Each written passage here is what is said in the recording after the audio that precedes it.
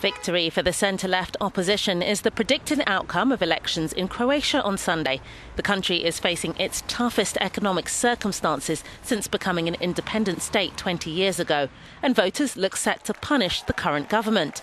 Instead, they're expected to turn to the four-party Kukuriku alliance, led by the Social Democrats and former diplomat Zoran Milanovic, who will introduce a lean state budget and cut public spending to prevent the country's credit rating being downgraded.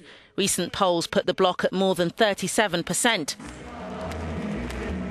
Trailing a distant second with only 19% in the polls are the centre-right HDZ, led by Prime Minister Jadranka Kosor, whose government has been dogged by corruption scandals and the country's worsening finances.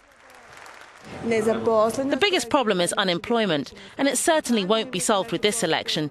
I think afterwards all prices will go up, and it won't be any better for us little people. The lack of jobs is a major worry for Croatians, with the unemployment rate at over 17%. Whoever wins on Sunday will have a tough job of turning around Croatia's economy by the time it joins the EU in 2013.